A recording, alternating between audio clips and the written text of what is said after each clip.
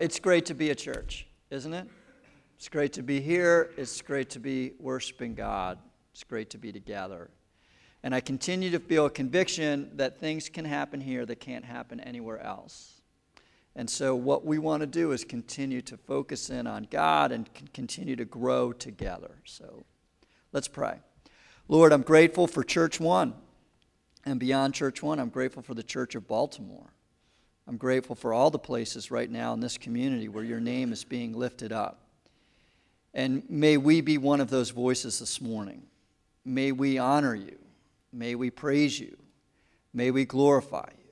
And now as we open up your word, may we think clearly about who you are and who we are. Because, Lord, you say that we are transformed by the renewing of our minds. And I want to pray for us as a congregation this morning that we would be renewed by our minds. In your name we pray. Amen. So think with me for a moment about what you would describe as God moments. Those kind of moments in life where you say, man, I was just so aware of the presence of God. It felt like God was obvious and all around us. My hunch is if you even are beginning to process that, you're thinking of maybe beautiful moments. Moments where you're caught out in nature and nature just seems so amazing and there's a sense of awe and wonder. Or perhaps it's a moment of deep love and affection with people that you care about, or a sense of community, or an opportunity to serve someone in need. The idea behind it is that I think when we consider God moments, we tend to shroud them in a certain sense of awe and beauty and wonder and good things. I wonder how many of us would list forgiveness as a God moment. We don't often think of forgiveness in that category of that moment of blessing, that time of life where God was ever present. But really, as you think about it, what would life be without forgiveness? You don't have to think too hard about that at all because I think we get to experience it a lot. We all experience every day what happens when forgiveness is not entered into the system. If you take almost any act of violence that we observe, whether it's locally, whether it's globally, almost any act of violence that we observe has at its core a lack of forgiveness. There is some kind of enmity between groups of people that they did this to me, so we do this to them, and then they do this back, and then we do this back, and it all traces back to this inability to forgive. Or how about on a personal level? You know, it might be office politics, or neighborhood tensions, or cliques at school, or family strife. All of them have at their core this need for forgiveness that just feels impossible to offer. Yet forgiveness is right at the center of God's heart. Think of Israel in the Old Testament. Again and again and again, they talked about how the mercy of God, God's unfailing, undeserved mercy, was the only thing that kept them alive. And this idea of forgiveness and being at the heart of God in the Bible builds to a peak with Jesus. In 2 Corinthians 5:21, it says, God made him who knew no sin to become sin for us. Jesus' whole mission was a mission steeped in forgiveness. So much so that when we experience forgiveness, we are experiencing the heart of God. Like love, it is, it's often said it is hard to be in love and not somehow believe there is a God. And I would argue in the same way that it is hard to be forgiven and not somehow feel like there is more to the picture. And I think that is certainly how the Psalms would want us to understand this. Psalms is the worship book in the Bible, and the Psalms itself has at least over 10 Psalms that talk about the power of forgiveness. When the God's people were called together in worship, it seems that one of the things that God wanted to get your attention with was this thing called forgiveness. We tend to think of forgiveness as this negative moment, this vulnerable moment where our frailties are laid out before a holy God. But God sees it as a blessing. God sees it as a moment of worship. And I want us to begin to see that this morning. And I want to do it by looking at Psalm 32, which we read earlier, but I want to try to answer 3 questions that I think this psalm points us to about the heart of forgiveness. And the first question is, why is forgiveness so important? The second is, what do we need to do to experience it? And lastly, how is it possible? The first question then is why is forgiveness so important? To experience this forgiveness, especially from God, I think means this first. That to experience forgiveness from God means that you have an authentic relationship with God. There is something about the experience of forgiveness that brings with it a sense of authenticity. Let's look at the psalm again, Psalm 32, starting in verse 1 and 2. The psalmist says this, "Oh, what joy for those whose disobedience is forgiven, whose sin is put out of sight. Yes, what joy for those whose record the Lord has cleared of guilt, whose lives are lived in complete honesty." And that's the line. The psalmist says that when you experience forgiveness, you begin to live life in complete honesty. There is something incredibly authentic about being forgiven. Because the forgiven person has faced a reality that they've tried to avoid and instead has stepped up, owned the consequences for what they've done, and now they're able to live in honesty. You know, authenticity is an overused word. I know that. Some of you probably cringe when even I say it. But there is something that we crave about it, isn't there? I mean, who gets up in the morning and says, I really want to be fake today? Or my favorite people in the world are those fake people out there. I love when people just blow smoke and sunshine. It really makes me feel good about them. Right? But yet we cover up all the time. We don't want to be authentic. We don't want to be known. But the psalmist says when you live like that, you don't live in complete honesty.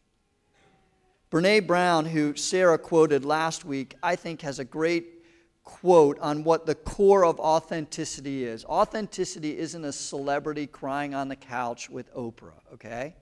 Authenticity is much bigger than that. The core of authenticity, Brene Brown says this, is the courage to be imperfect, vulnerable, and to set boundaries. Now there's a lot in that quote, and I'm not going to get to all of it, but I want to draw your attention to this idea about the courage to be imperfect. I'm not talking here about like pseudo confession. I'm talking about real imperfection. Because one thing she says is that the courage to be imperfect brings with it a vulnerability. There are things that I will admit to in front of you in my sermons. Usually you guys like those things. You laugh along with me at those things. And those things are true. But there are imperfections about me that are much more difficult for me to own. And I know when I'm admitting to those imperfections, when the instant response inside of my soul is vulnerability. And Brene Brown, I think, rightly says that to be authentic is to embrace the courage to be imperfect. The psalmist says that we are blessed when we are forgiven because we realize our weaknesses, our imperfections, our failures do not define us. That's why he says you're blessed, because you're like, wow, wait a minute. Like, that's not the whole story about me? That I can have these imperfections and yet I'm still accepted? It takes tremendous courage. Sometimes, I remember a church service a few weeks back where they gave us an opportunity to confess. And I have to be honest with you, when I'm given that opportunity kind of right away, I sort of have certain surface level sins, that I kind of run a little checklist by. And I'm not joking. I'm not proud of this, but I'm not joking. But I remember the time of confession. I remember just saying, yeah, I think I'm all right, God. Like, I can't really think of anything. And God has graciously responded to that prayer in the last 3 or 4 weeks. And brung some things to awareness. And maybe you're like that. Maybe when I'm up here talking about being authentic and real imperfections, you're kind of like, well, I've got my little things, but, I'm managing them okay. Well, here's a little test I like to do. Here's a little test that might give you a little more perspective on yourself. And I've shared this before, but I call it the 7-year test. I want you to stop right now and think of yourself 7 years ago. What you were like. What was important to you. Who you really were. Very often when you do that, right, sometimes there's good things that come to mind, but very often I think when you do that, there's a certain cringe factor, isn't there? Like, man, was I really like that? Was that really that important to me? Like, how did I get so sucked into this situation? See, I think the psalmist says, man, it takes real courage, and it's a real blessing to be authentic, to be honest before God about your real imperfections and to be courageous about them. But if that were all that sin was, right? Sin is certainly imperfection, right? Can we agree with that? But if that were the only energy behind sin, sort of like your own little imperfections or your problems, if that was all that sin was about, then I think we would kind of gloss over it. I don't think it would have the spiritual weight. But sin, and the psalmist points to this, and the Bible points to this, sin is more than imperfection. Sin always has a relational component to it. And that relational component brings with it a sense of alienation. You know you're tracking in the territory of sin when there is an alienating energy around it. When the sin itself is separating you from other people, from God, or even from yourself. And we see that when we look at the book of Genesis and the very first sin. The very first reaction that Adam and Eve had after they had sinned was to hide. Because all of a sudden, it wasn't just a, whoops, I ate the apple, right? There was a certain sense that I am eating this apple as an act of defiance and alienation against God. And I know when I do this, all of a sudden, there is a separation from me and from God. I remember, again, it was classic stories, but one day when Molly and Michael were little, they found the hose, and they took the hose around the back. And I was working on my side yard, and I could hear them running the hose and laughing, right? And every once in a while, they would put the hose down, run around to the side yard, and say, Dad, whatever you do, don't come around back. Right? Because they didn't want to be seen. And there's a certain element of sin that's what makes it sin, is that you're doing it and you alienate those around you. And sometimes you even alienate yourself, right? I think a lot of the reasons why people don't want to go to church or don't come to church is because they feel like when I'm in church, there's this part of me, right, that I know is real and true about me that wouldn't look good in church. And so I feel fake when I'm at church. And the reason they feel fake is because there's something inside of, they've alienated themselves from themselves. Because that's what sin does. I love this image, this picture. This is an artist rendering, I think we have it, of the first sin, of Adam and Eve after they committed the first sin. And what you see is shame and covering up and hiding. Sin brings with it this sense of alienation.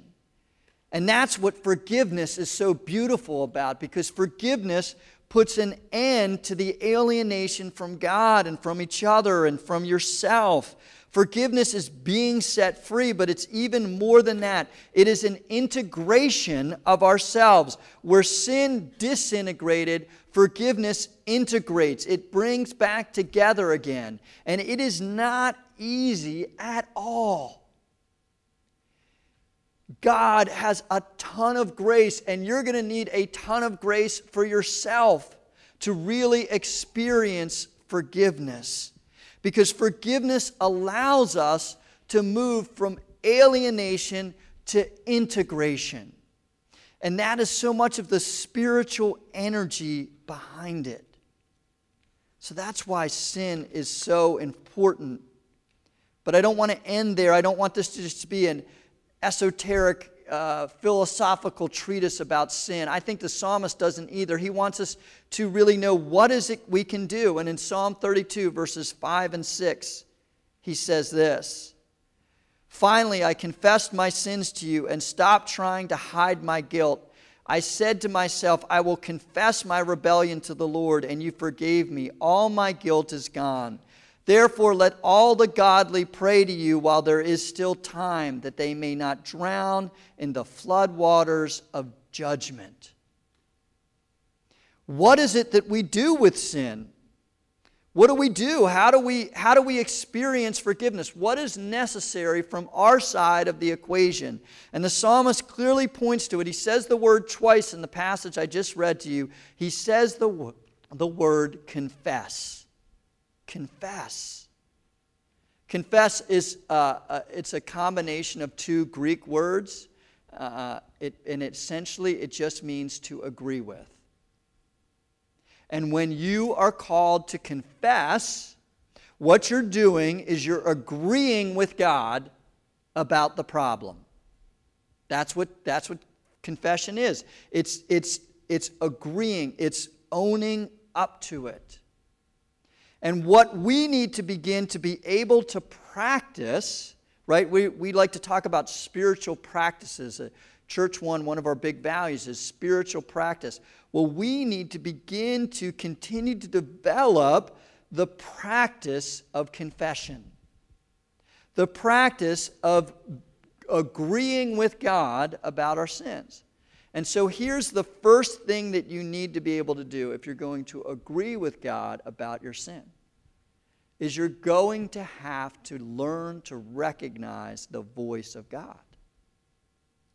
Because there are other voices out there around your sin.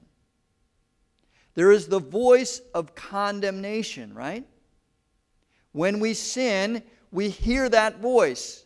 And that voice tells us that you're no good, that if you're exposed, you're busted. If you admit to this, you're toast. There's the voice of condemnation, right? And that is not the voice of God.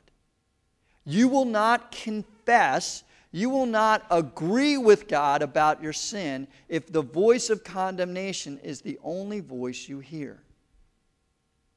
The voice of God is a voice of conviction. Conviction is much different. Conviction brings with it an awareness of the problem with a vision of what is right. Convictions will point out the problem, but it'll be encased in a picture of what is right and good. And when God convicts you, that is when you confess.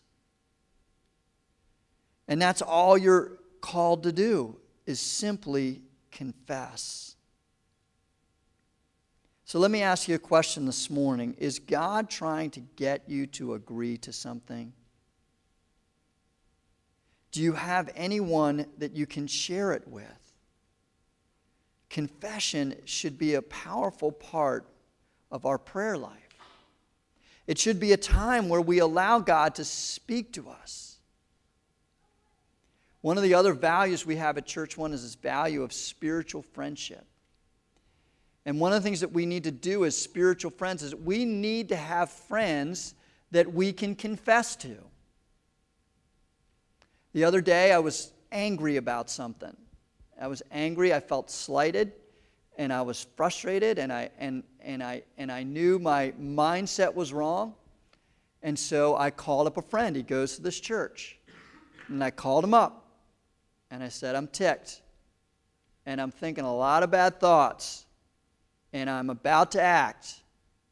And I need your help. I need to tell you what's going on, but deeper than that, I need to confess to you, right? I want to agree with God that there's a right way to handle this situation, and I'm not handling it well right now. Now, I couldn't have done that if I didn't have a spiritual friend. And I wouldn't have that spiritual friend if I hadn't been intentional about getting together with someone and being honest about what's going on in my life. So what do? Why is it important? Because it's authentic and it leads to integration. What do? We learn to confess. But lastly, how is it possible? In Psalm 32, verse 6, the passage that I just read, it sort of ends right with this little challenge. The psalmist has talked about what a joy it is to be forgiven. And he encourages us to confess. And then he says, therefore, let all the godly pray to you while there is still time, that they may not drown in the flood waters of judgment. How is it possible that our sins can be forgiven? I love that imagery of the flood waters of judgment. I think it points to the reason why confession is so scary. Because we think if we confess, the floodwaters of judgment are just going to come rushing over us. We think if I admit to this, if I acknowledge that this imperfection in me, that God will run with this and God will use this against me. So sin makes us run away. It makes us hide because we hear the floodwaters of judgment rushing down on us. We know our sin demands from us a price that we cannot pay. I think we all know intuitively that we cannot swim in the floodwaters of judgment. And we also think deep down, like, it really can't be this easy. You really can't be telling me, God, that if I just agree with you that this is wrong, that you'll forgive me. There is no way it's that simple. That seems to be a giant get-out-of-jail-free card that people would just abuse. And we all know intuitively that when we sin, the floodwaters of judgment come rushing down. So how can it be so simple that we just confess and we forgive? Because we know someone has to drown in the floodwaters of judgment. And someone did. Someone did. Jesus himself drowned in the floodwaters of judgment so that we could swim above them. We float above the water because Jesus submerged himself into the waters. So you're right, forgiveness isn't that easy. Forgiveness required everything from God. The sin that disintegrates and alienates and destroyed us had to be paid for, and Jesus paid for it. And that is why forgiveness is such a blessing. It not only allows us to be honest about our own hearts, but it enables us to see and experience God's heart. While sin makes us run and hide from the floodwaters of judgment, Jesus pursues us. And that's a blessing. And that is a God moment. Let's pray. Lord, I want to just give us a moment to pause and to agree with you. To agree with you about areas of sin in our lives. To recognize places where we have allowed disintegration to come in. Where we have alienated ourselves from others, from you, from even ourselves, by our actions, our attitudes, by things that we've done and things that we haven't done, Lord. Lord, I know that we can't be aware of every sin we've ever committed or it would crush us. But my hunch is that there are some sins that you want us to agree with you about because they are crushing us. So Lord, I pray for my friends, I pray for myself, the courage to be imperfect this morning. The capacity to agree with you and to receive the blessing of your forgiveness. Help us confess, O Lord.